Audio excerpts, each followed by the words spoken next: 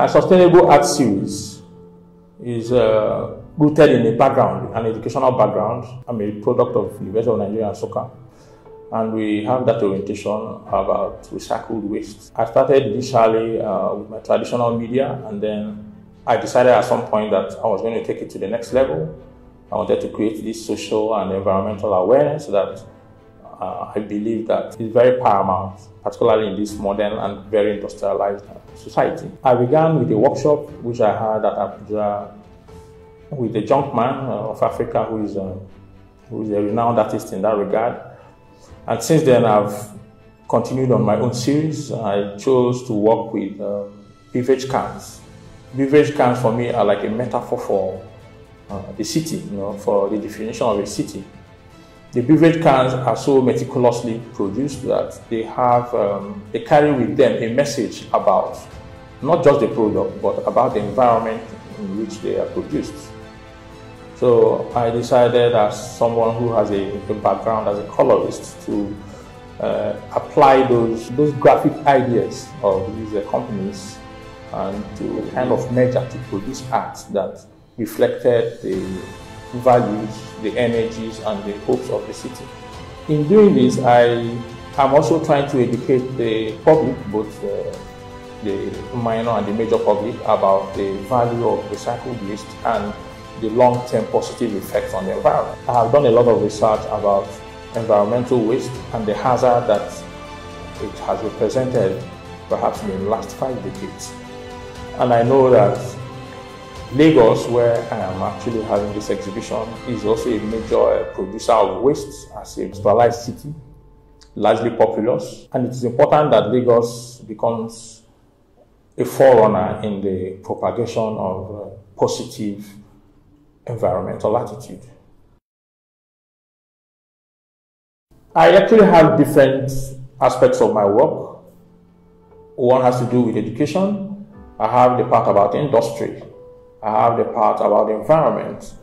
I also have the part about identity, which is quite a raging debate today. The education deals with certain experiences I've had. One is my childhood was practically spent in a library. So of recent, I reminded myself about an interview that I saw on TV where a major writer was being asked whether they had libraries in Nigeria, actually bookstores actually.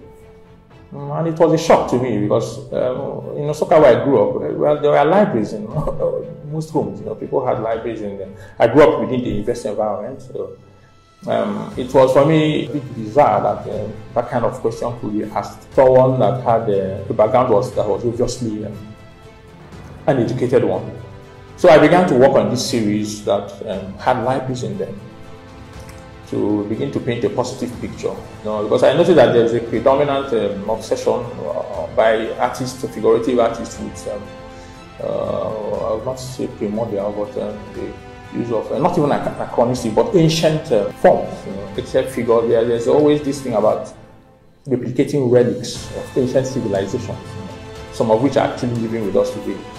And sometimes, of course, these are great ideas, but sometimes they tend to embed a kind of impression on the outer society that there is no civilization going on in some of these places, or rather, there is no dynamism. That's the better word. So I decided that I should start implementing the other side of my society, which is Nigeria and Africa on the larger space, to start implementing a new kind of image around Africa, which of course included industry, which included education, which included sensitivity to even the environment, as we are discussing globally now. So that was how the library came into my canvases. Of course, there is also a little bit of elucidation, public elucidation about my own background. So some of the earlier library works had to do with a lot of books I had either read or encountered as a child or as an adult, some of them which are in my collection now. I began this by starting with my own personal life and then began to extend it to the bigger question about what our values are in Africa, which definitely includes education, which includes civilization, which includes even ideas in globalization. We are part of the global process, and We are very much participants in all the global discourses. And it is important that the world understands this. And when I mean the world, I'm not talking about those who have access to travels and have access to media. I'm talking about the simple person in Asia, the peasant in somewhere in America and Europe. We need people to have a better understanding of what the African society is as a diverse entity. I have a heritage, of course. I'm from Midwestern Nigeria. I'm a person from Midwestern Nigeria. And we have certain cultures and certain writing techniques that existed before the colonial experiment happened. So in creating the book culture, I've also tried to implement some of these motifs on my work. So you find that there are characters from some of these motifs that apply in my books. They do not exist in reality, but they are asking questions about what could have possibly been with Africa if colonization didn't happen. We believe we have had a mixture of our own indigenous arguments, our own indigenous brands with the global experiment, or would we have had an entirely insular society? Today, I make bold to say that we have developed cynicism, particularly among the intellectual community, about what the African society should be. And I think that there is an extra emphasis on culture in a way that is sometimes devoid of dynamism.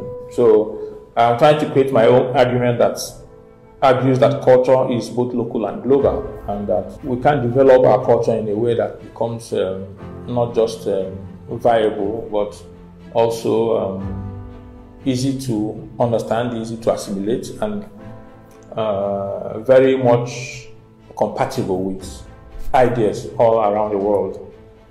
So that is why I tend to apply some of those inscriptions. We have Uli and CBD, which are particular to the eastern and the, today we call it the southern region, the Igbo people and the Igbos.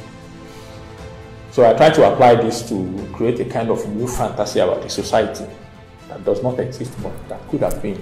It's a way of asking questions and a way of asserting my own heritage into the global questions.